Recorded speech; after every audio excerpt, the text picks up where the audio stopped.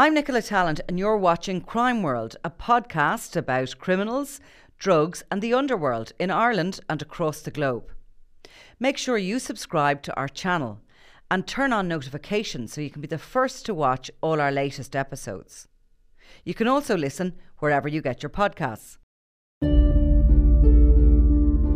In early October 2022 came the dramatic yet not entirely unexpected news that Jonathan Dowdall would be a state witness in the upcoming trial of Gerry Hutch. The former Sinn Féin councillor and owner of a successful electrical business was already a familiar face to those of us who follow Irish crime. Along with his dad, Patrick Dowdall, he was jailed in 2017 after being found guilty of torturing a man he met on the trading website Dundeal, who'd agreed to buy a motorbike off him. The details of the crime, which included waterboarding, were utterly shocking, especially given his once promising political career.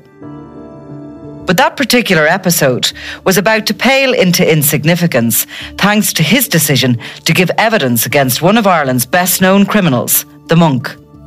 There were whispers, of course, that Dowdall had been asking about the State Witness Protection Programme, but many wondered if he'd really go through with it. Such a massive betrayal in a world that works and depends on omerta, the code of silence, first favoured by the Italian mafia. Of course, you never talk. And you absolutely never cooperate with the police. But it would seem Dowdall was so desperate to get himself and his dad off the hook for the Regency shooting, where David Byrne was murdered by a 5-man squad of assassins in February 2016, that he was willing to offer up information that could help prosecute Gerry Hutch.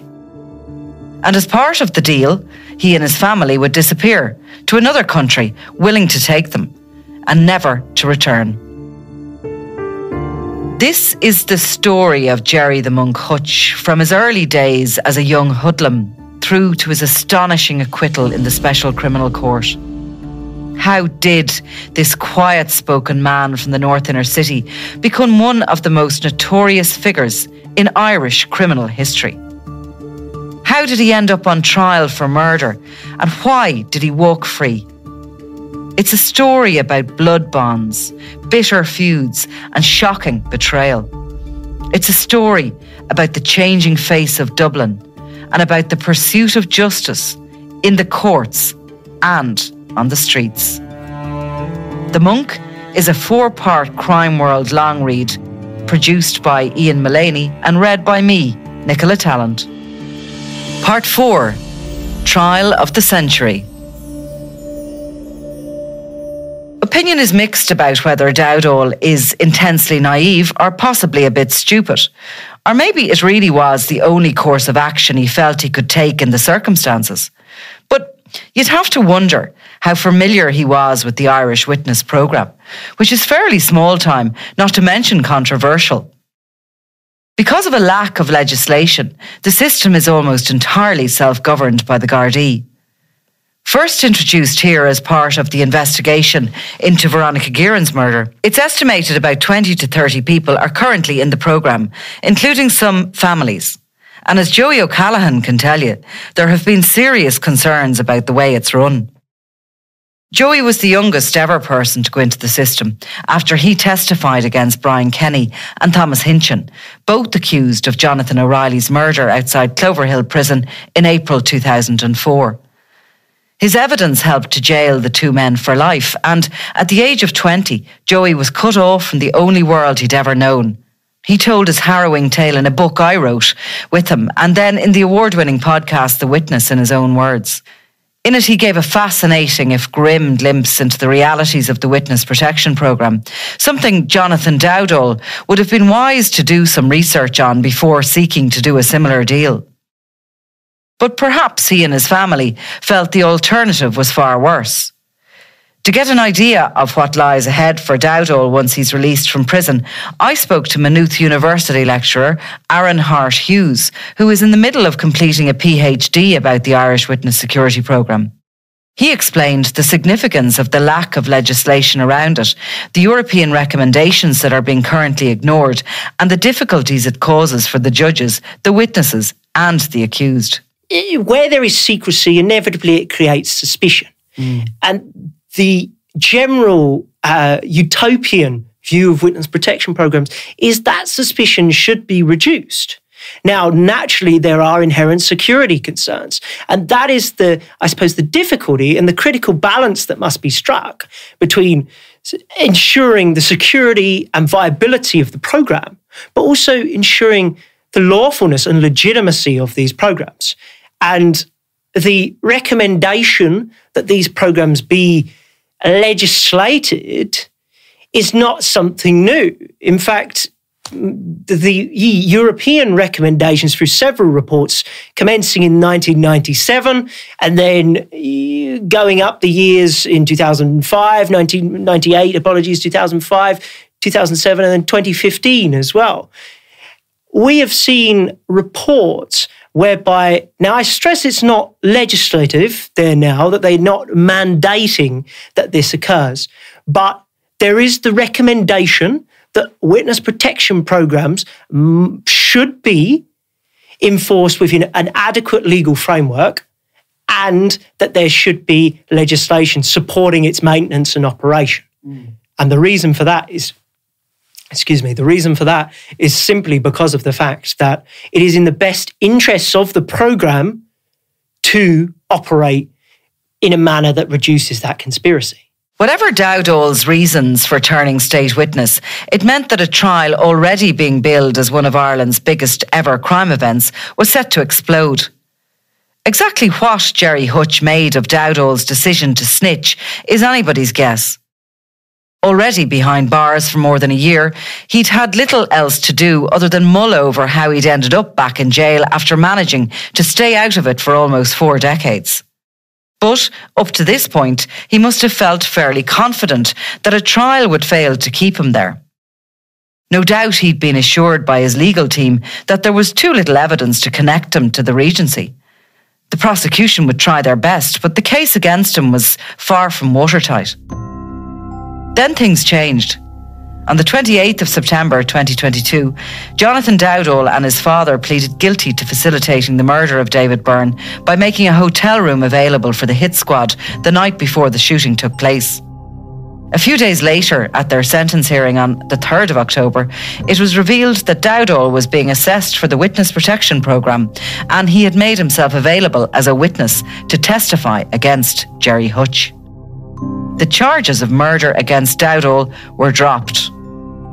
On the 17th of October, Dowdall, who was still in prison serving his sentence for torture, was brought to the Special Criminal Court where he was jailed for a further 4 years for his part in the Regency shooting.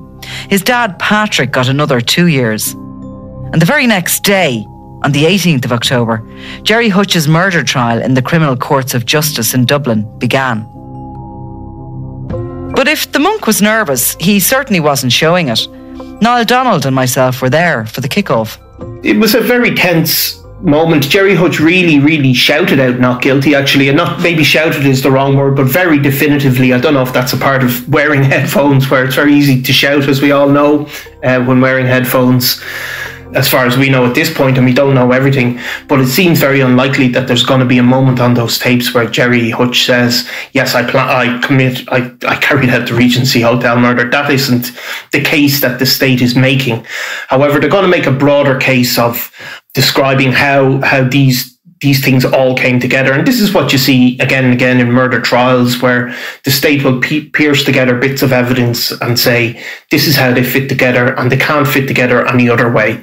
The defense will say, those are isolated pieces of evidence and they don't prove anything in of themselves.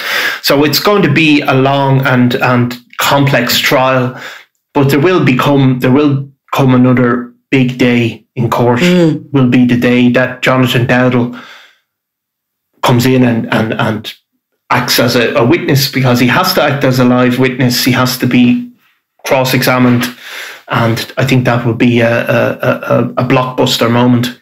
It took 52 days for the 3-judge court to hear 140 witnesses, which included 8 days straight of Jonathan Dowdall. Evidence included long sections of the 10 hours of secret recordings from a car journey the monk took with Dowdall to the north. Other technical evidence included dramatic CCTV footage, and 27 National Surveillance Unit officers were called to give eyewitness testimony. There were times it offered a fascinating glimpse into the underworld of Irish crime and one of its most enigmatic figures. But, like most court cases, there were also days upon days when it was deadly dull. Like several other journalists, I sat through a lot of it. Billed as Ireland's gangland trial of the century, there were certainly times when it all felt quite tense. Of course, much of that was down to Sadie Byrne, the mother of murder victim David. For almost every single day of the trial, she sat in the main body of the courtroom with one of her daughters by her side. You couldn't miss her, with bright blonde hair and an oxygen tank feeding a steady stream of air into her nose. She always made sure her presence was felt. About a month into the proceedings, however, she was forced to miss a few days when her mother, Maria Shine, died at the age of 91. The funeral at St. Nicholas of Myra Church on Francis Street in the Liberties was huge. A former fruit seller on nearby Thomas Street, Mrs. Shine had 13 children, 41 grandchildren, 69 great-grandchildren and 10 great-great-grandchildren. It's quite the family tree. As well as being the grandmother of the Regency Hotel victim David Byrne, Mrs. Shine was also grandmother to Fat Freddie Thompson, who's currently serving a life sentence for the murder of Daithí Douglas in 2016, a killing that's been attributed to the Kinahan Hutch feud. Another grandson, David's brother Liam, was named in the High Court as leader of the Byrne organised crime gang, a subsection of the Kinahan organised crime group. He's been living in England since his brother was killed, and it's not thought that he returned to Dublin for his grandmother's funeral. Back in the courtroom, sitting alongside Hutch throughout the trial, were his two co-accused, Paul Murphy of Cherry Avenue Swords in Dublin and Jason Bonney of Drumneye Woods, Portmarnock, also in Dublin. Both pleaded not guilty to participating in or contributing to the murder of David Byrne by providing access to motor vehicles on the 5th of February 2016. Unlike Hutch, they were out on bail and arrived at the courts each morning just after 10 a.m. They were often spotted in the cafe together, eating a packed lunch and waiting for the afternoon session to begin. It was clear relations between all three co-accused were good, despite their circumstances. In between court proceedings, they would chat and joke amongst themselves, impervious to the attention they were getting from the main body of the courtroom. And there were lots of staring eyes, not just from the media. Small groups of transition year students were herded in at various times by community Garda officers to have a look at just how our justice system works. While students of criminology also often popped in to check out how the trial was progressing. There were also the ordinary citizens who liked to sit in and witness for themselves rather than just read about what was happening each day. One woman I spoke to about halfway through the trial was Breda Clerkin, who got a bus from her home village of Newtown Butler in South Fermanagh at 8 a.m. She told me how it was her second time to make the journey and that she'd been quite shocked when she saw Gerry Hutch at first, that he'd changed a lot since all those photographs that are in the newspapers of him were taken. A retired account technician, she'd been fascinated by the world of crime since Joe O'Reilly's appearance on The Late Late Show almost 20 years ago. The Dublin man was later found guilty of killing his wife Rachel at their home in the Knoll, North Dublin, after an exhaustive Garda investigation and sensational murder trial. I read everything now, all about the Kinahan Hutch gangs, Mrs. Clerkin told me. And I'll be honest, I feel a little bit of sympathy for Gerry Hutch. I know he was a criminal, but look what the Kinahans have done. They seem to be a whole different level. One thing she was spot on about was how Gerry Hutch has changed. The once cropped jet black hair was now silver grey and waved down to his collar. Issues with his hearing meant he had to wear a pair of headphones throughout the trial to help him listen to what was going on. Known to be brighter than your average criminal, you can be sure he didn't want to miss a thing. From the very start of the trial, it was clear the prosecution had a lot riding on Jonathan Dowdall's testimony. In their opening statements, they experienced how the court would hear that Hutch had told Dowdall he was one of the team that murdered David Byrne. Setting the tone of the proceedings, in his opening statement, Senior Counsel for the State, Sean Gallan, described the Regency attack as performative, targeted and with elements of the militaristic and the macabre. The court heard how 36-year-old David Byrne, a well-known gangland figure, was shot 6 times to the head, face, stomach, hands and legs. Horrific CCTV footage of his final moments was shown to the court. Also screened was the moment an attack team of 6, including a driver, arrived at the Regency Hotel in a silver Ford Transit van around 2:30 p.m. A young man dressed as a woman and wearing a blonde wig ran in with a second middle-aged man in a flat cap. Firing handguns, they sent people fleeing in panic. 3 more men, disguised as armed Gardaí in tactical clothing and carrying AK-47 assault rifles, then stormed the building. Byrne was shot in the lobby of the hotel, and while he lay dying on the floor, he was once again pumped with bullets. Court cases rarely go through the evidence or sequence of events chronologically, so I'll go through some of the main and most significant bits we learned as the trial wore on. Early on, a surveillance guard had testified that he saw Gerry Hutch and Jonathan Dowdall meeting convicted IRA member Shane Rowan, who was later caught in County Donegal with 3 AK-47 assault rifles that were used in the Regency shooting. The court also heard that Hutch's brother Patrick Hutch Sr. was in the same car as Rowan a month after the attack on the 9th of March 2016. That afternoon, the AK-47s were seized from the back of Rowan's car. In mid-November, there was interesting, never-heard-before evidence about how the Hutch gang operated from Detective Superintendent David Gallagher, who's held various senior roles in the Gardaí, the most recent with the National Drug and Organised Crime Bureau. As a result, he has significant insight into a multitude of criminal organisations, and he was asked to outline the Hutch gang's structure. He described it as being made up of intergenerational familial bonds and close family associations, predominantly from the Dublin city centre area. The organisation was less hierarchical than other criminal organisations, he said, and operated a patriarchal system of loyalty based on monetary gain. It was quite a fluid organisation with participants and affiliates working together, at times to commit crimes, and at other times they worked independently or with other criminal organisations, he said. But since the eruption of the Kinahan-Hutch feud in 2015, there'd been a galvanisation of positions within the Hutch organisation.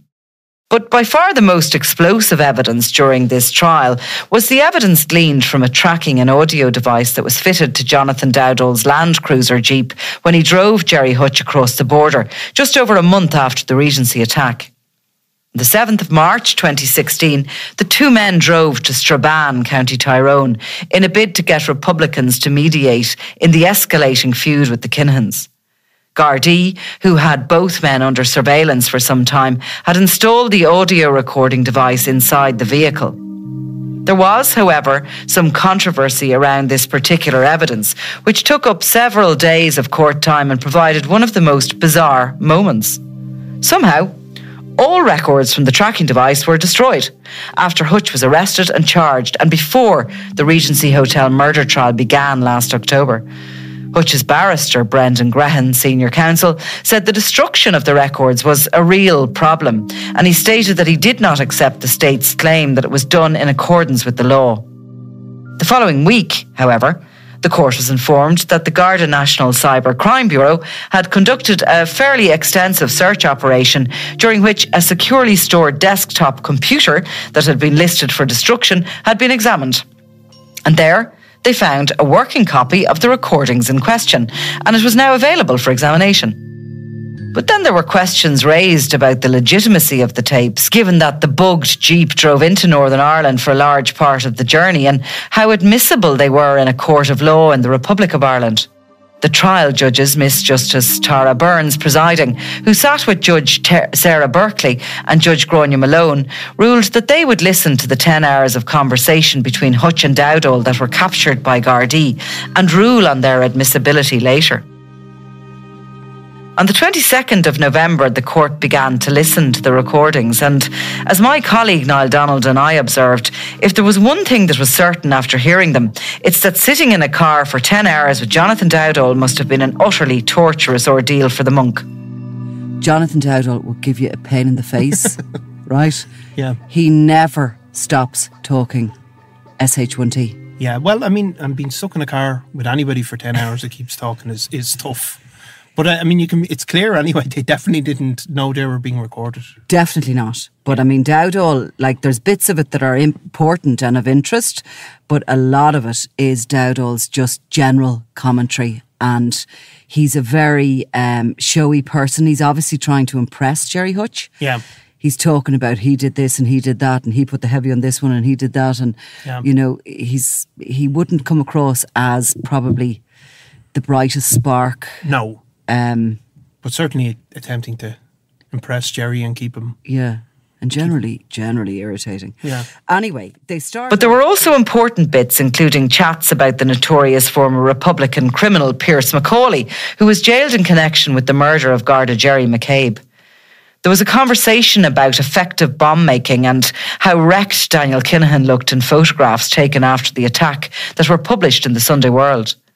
They talked about how the gang was under huge pressure in the UK, and there was a rare embarrassing moment for the monk, who told how he was questioned by Gardaí at the airport after flying back into Ireland and declared they were clueless about what really happened at the Regency, going around like headless chickens. And yet there he was, being bugged while under surveillance. There was also an illuminating discussion about peace negotiations between the Hutch and Kinahan families, where the monk stated that the hitmen who tried to kill him in Lanzarote and those that shot his brother would have to go. He also explained to Dowdall how it was very hard to get involved where the Kinahans are concerned because it doesn't work. The messenger gets it. Hutch also mentioned 3 yokes and giving them as a present to the Republicans in the north. According to the prosecution, this part referred to the assault rifles used by the Regency attackers. Dowdall told Hutch at one point, "You know what the best move you did, the best thing that happened was the particular yokes that was used. That in itself made some fucking statement." And Hutch agreed, saying, "A massive statement." Rather sensationally, the following day's section of tape included criticism of Sinn Féin's leader Mary Lou MacDonald, where Dowdall complained how she'd failed to go to the funeral of Edward Neddy Hutch. "But yous were good enough to use Gerard for votes, yous were good enough to use for money," he moaned. As damning as the recordings were, it was difficult to ignore that the vast majority of them were taped in Northern Ireland. Many suspected they would not be allowed to have any bearing on the case against the monk. But on the 2nd of December, the judges ruled that the evidence was in fact admissible. The defence team then argued that dropping the murder charges against Jonathan Dowdall was an incredibly powerful incentive for him to give a statement against Hutch, which, they said, left it impossible for their client to obtain a fair trial if Dowdall was permitted to give evidence. But the judges ruled that his evidence was also admissible, and on the 12th of December, he took the stand. He got off to a pretty sensational start, declaring to the court that Gerry Hutch had told him that he and another man shot David Byrne at the Regency. Between his statement to the Gardaí and his testimony in court, he stated that he had met Hutch a few days after the attack in the North Dublin Park in Whitehall, and that Hutch had confessed that he and Mago Gately had shot David Byrne. He also claimed Hutch had been edgy after the publication of a photo of 2 of the Regency raiders in the Sunday World, and that he was worried that a lot of innocent people were going to be killed. He asked Dowdall to set up a meeting with the IRA so they could help broker a peace deal. The monk's legal team didn't hold back in their cross-examination, however, accusing Dowdall of being a master manipulator and an opportunistic liar, that he was prepared to lie under oath, and that he had a fairly mixed relationship with the truth. It was an exhausting and at times intensely frustrating 8 days of evidence. As the recordings had revealed, Dowdall is one of those people who just doesn't know when to shut up. He was also prone to making some seriously ill-judged decisions. Take, for instance, the evidence that was included on his final day of cross-examination on the 21st of December. An interview he gave to Joe Duffy's Liveline show on the 9th of March 2016, when he rang in to claim that he was an innocent victim after the Gardaí raided his house in search of arms and ammunition. Joe, I'm well regarded in the northern city. Okay. I'm not involved in crime. After a short break for Christmas, there were a couple of more weeks of evidence, cross-examination and legal arguments. Finally, in the closing speeches on the 25th of January, the prosecution told the court that Gerry Hutch was one of two gunmen disguised in tactical gear who shot David Byrne in a brutal and callous execution in the midst of the complete carnage of the Regency attack and should be convicted of murder. They insisted that the recordings between himself and Dowdall showed that Hutch was the man in charge. His defence team, however, said that the case against him stood or fell on whether the Special Criminal Court can believe the evidence of a proven and admitted liar and perjurer.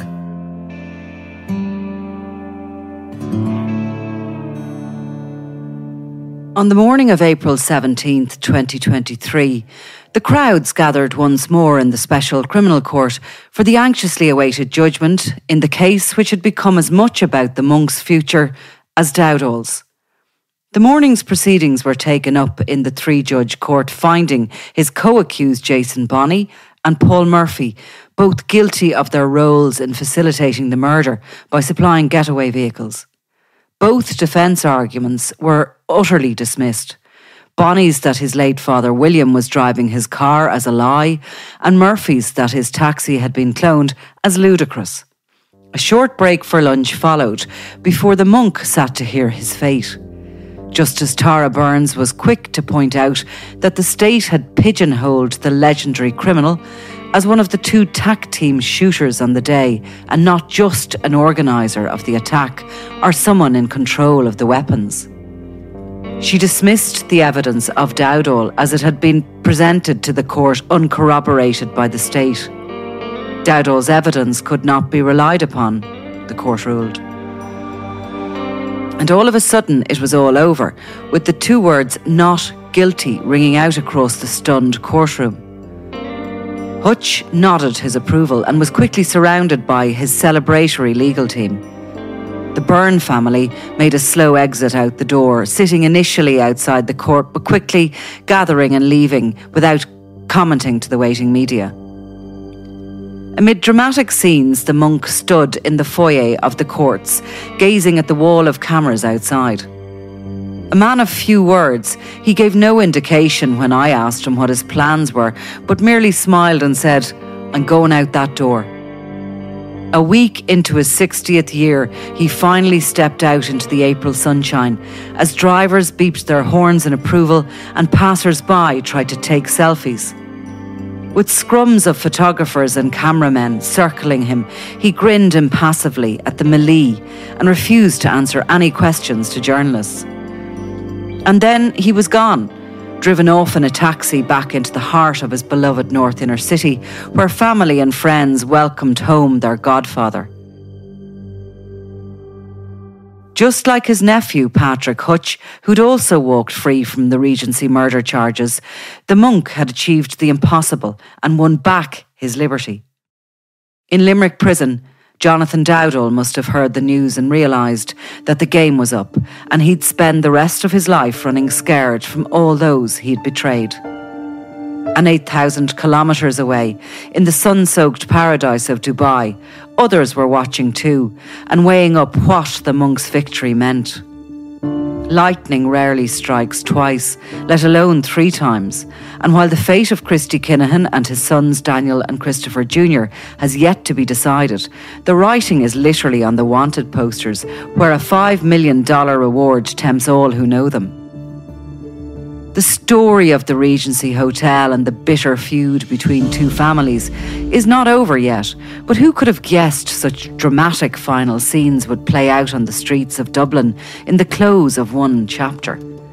What lies ahead is more than any good scriptwriter could imagine, and a sure sign that truth is often stranger than fiction.